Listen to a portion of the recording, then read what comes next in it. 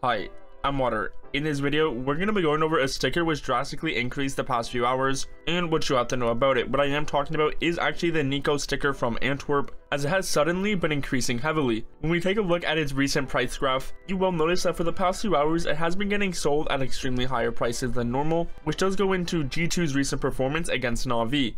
They actually were able to win against Na'Vi 2-1, which did cause some extreme hype across the board for their stickers. There was increases for Huxi, Monizi, and G2 themselves, but really the biggest one was Niko right here.